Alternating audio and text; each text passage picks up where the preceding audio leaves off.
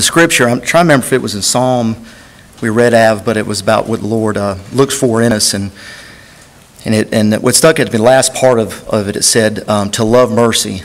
To love mercy. I got to thinking about that. I said, Lord, His word says His mercies are new every day. And I know we've heard that before, but I got to thinking, Lord, do I really love mercy? The mercy. And I appreciate it, I believe. But part of that scripture says to love mercy, learn to love mercy. And that's new every day. It's new this morning. I'm just thankful we can claim it together in the face of all of our foes. And I just wanted to say that, and it's just be encouraged. Amen. The enemy is never content to separate the person directly involved from their help.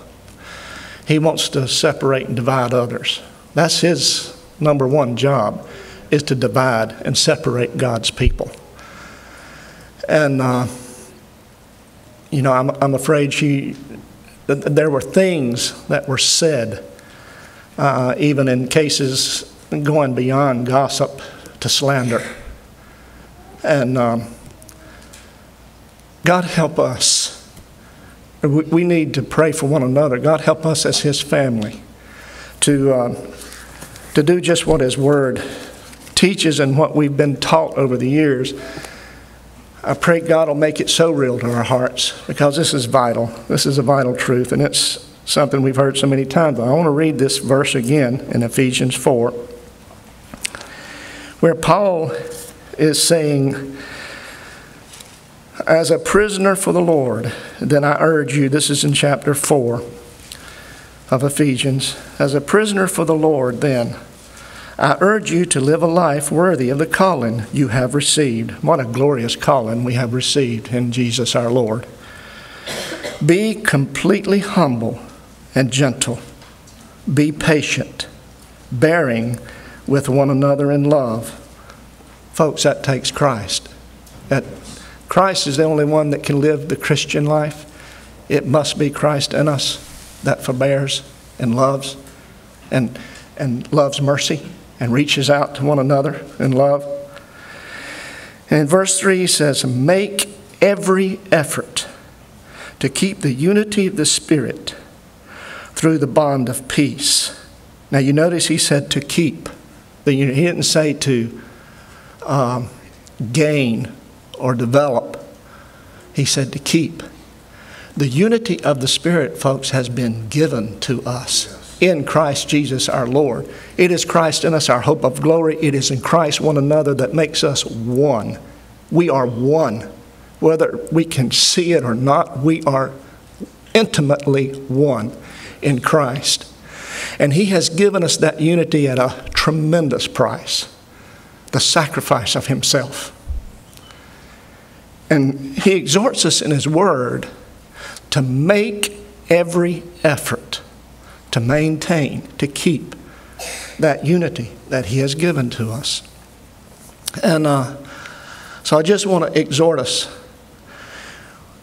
When someone comes to us and they're being negative about someone, and they're being even slanderous, folks, God help us. God help me. God help us to see that for what it is. It's a devil. It's an evil spirit that wants to divide and separate us from fellowship and from being one in the Lord. I don't know of any two people in here that are identical. I don't know of any two people that's personality is the same. And folks, we have to receive each other where we're at. Yeah, I was thinking of the song, just as I am, without one plea, but simply that thou bidst me come to thee, just as I am. That's why we have to come to each other. We can't be what we're not. Well, God knows we strive to do that. We do a lot of trying to be what we're not. God deliver us. God deliver me. We have to come just as we are. And the version of that song we sing, Lord, I come broken to be mended. I come here now, wounded to be healed. I come, Lord, desperate to be rescued. I come empty to be filled. I want to be filled with Him, don't you? I want to be filled with His love. I come guilty to be pardoned by the blood of the Lamb. And I thank God, I praise God that He welcomes me with open arms just as I am. And He loves me enough, He's not going to leave me there. He's going to take me on. He's going to draw me closer. But that's a process, and that's for all of us. And when someone comes, Lord Jesus, help us to be honest and to say, brother, sister, there's something wrong here. I feel the spirit of division, and that's not my Lord. My Lord wants us to be one. He wants you to be one with this one that you're having issues with.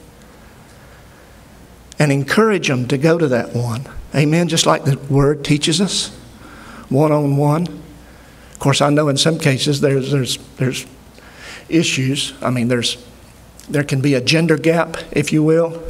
I mean, some ladies that may have trouble with some brother may not feel, and in fact, it would probably be wisdom to maybe go get a deacon or an elder and their wife.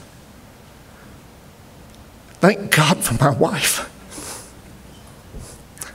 God has used her so many times to help me.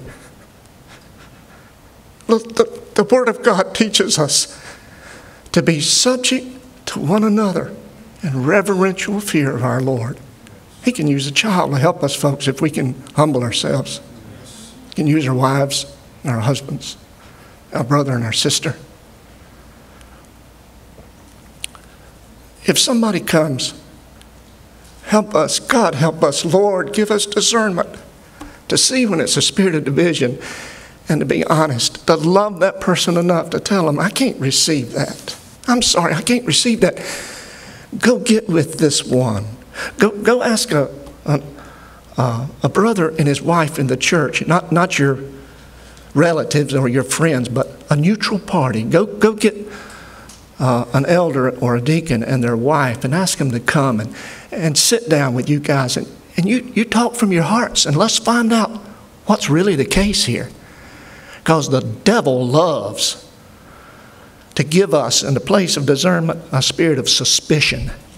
Our personality differences, little things that we see here and there that cause us to be suspicious and to wonder.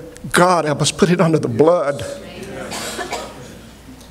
And if we're having issues with someone and we pray and pray about it and we can't get beyond it, God help us not to let that be within us a source of fueling such a spirit.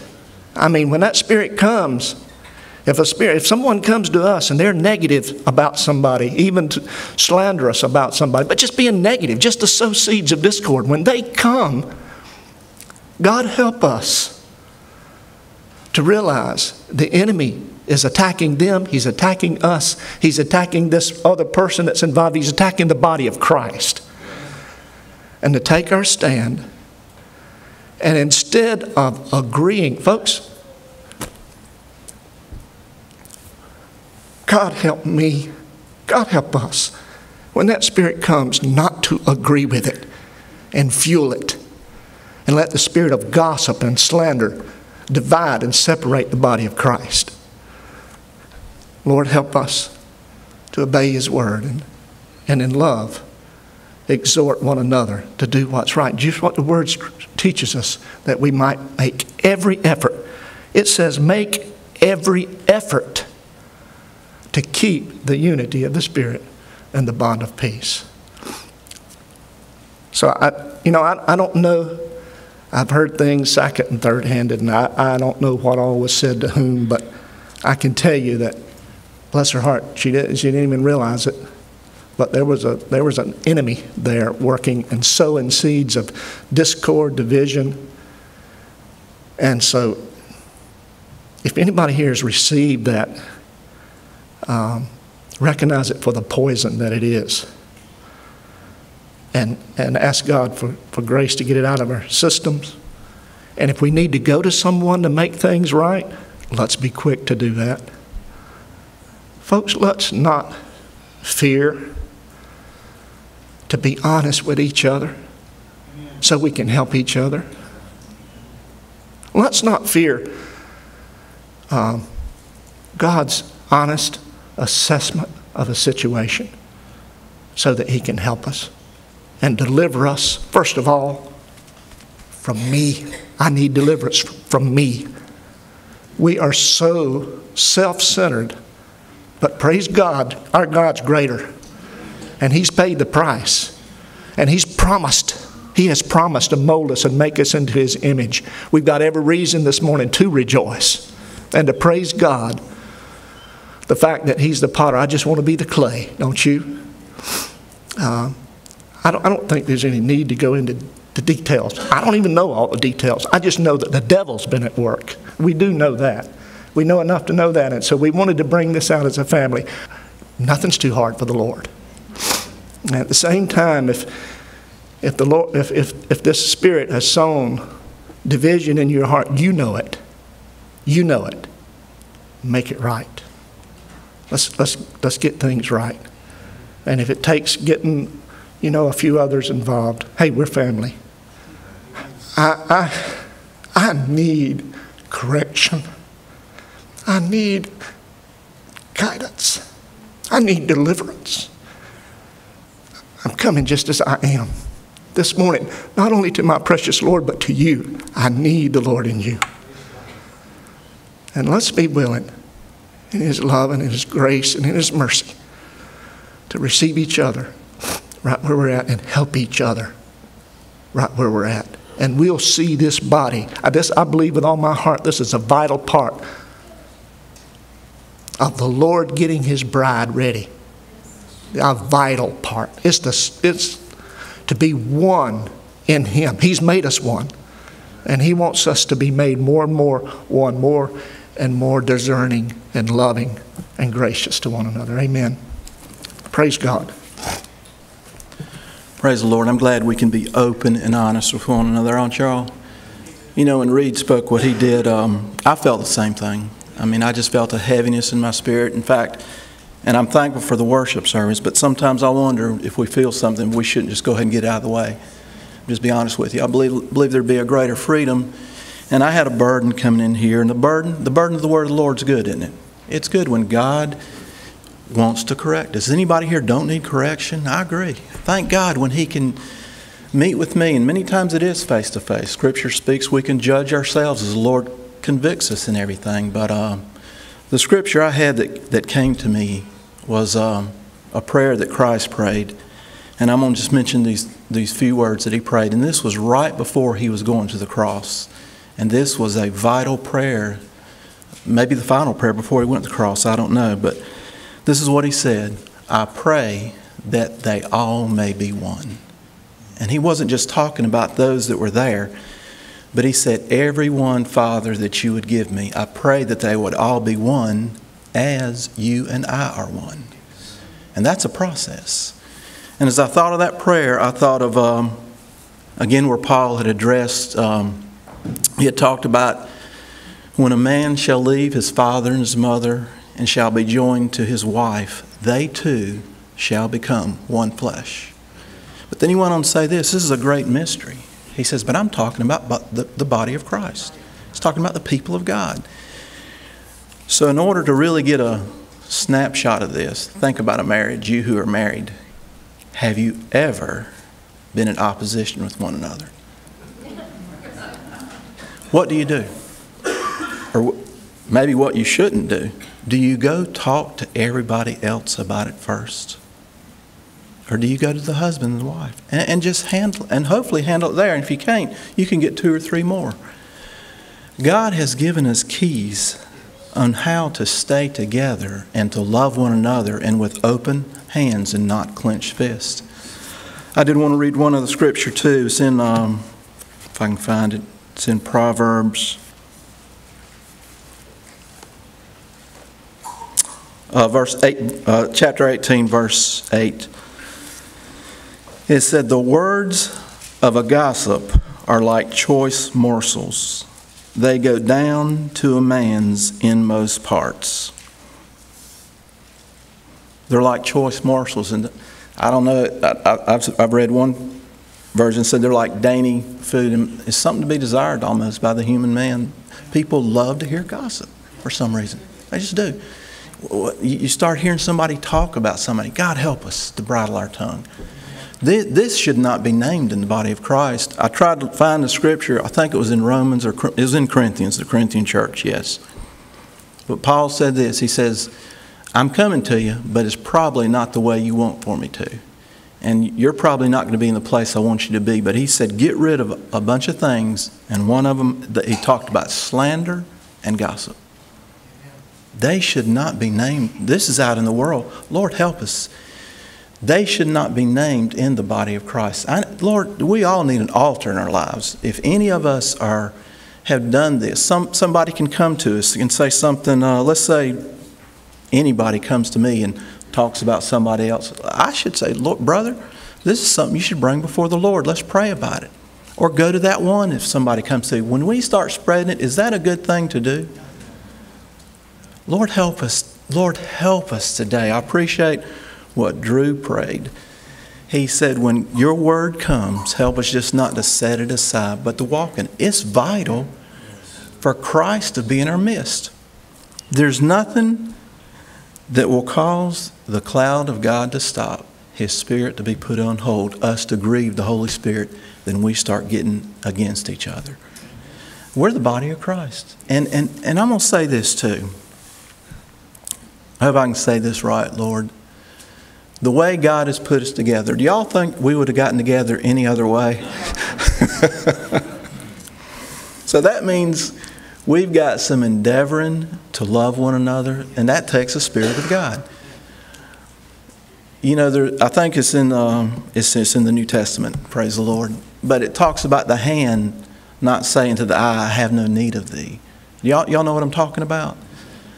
You know, I hope, Lord, help us that there might not be people, and one of my wife's favorite comments Brother Thomas used to make was, if somebody doesn't jump up in the bushel basket the same way you do, well, that's not good. We need to receive one another. Just because someone is not in your inner circle, or they might say, they're sort of weird or something, that shouldn't be named in our midst. It would be good when we sing Smile a While to go up and hug different people. People maybe you don't normally. Because do you think in heaven you're going to want to say, look, we're in heaven now, but don't come to my side of heaven. Do you think that's going to happen? We're going to spend eternity together. If someone in here is blood-bought, blood-washed, let's receive them.